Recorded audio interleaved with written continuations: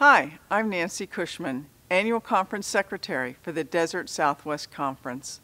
I'm standing in the media room here at the Renaissance Glendale Hotel, where in just a couple of months we'll gather for this year's annual conference for business, celebration, spiritual renewal, and inspiration. Know that as we approach our gathering in June, we're excited and praying for God to ignite us all as we anticipate what the Spirit will do with our time together. This year's annual conference will be held on June 26th through 29th, right here at the Renaissance Glendale Hotel. Here's some important information that will help you be prepared for this year's annual conference. Registration for annual conference will open on April 28th. Online registration and printable mail-in registration forms will be available on the annual conference page of the conference website.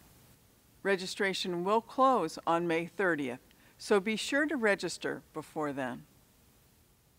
Specific hotel registration information is included in the registration packet. Rooms do go fast, so procrastinating may mean a longer walk from a different hotel. Be sure to find a hotel room and reserve it as soon as possible. One of the features we're really excited about this year is our brand new Annual Conference Guidebook app. Through the app, you will be able to register online, view conference documents, check the schedule, stay in the social media loop, and much more. Those without a smartphone or tablet will still be able to access all of the features and important documents through the web version of the app. More information on how to download and access the app will be found on the annual conference page of our website. This year, we won't be handing out flash drives at the registration desk at annual conference. Documents will only be available through the annual conference app.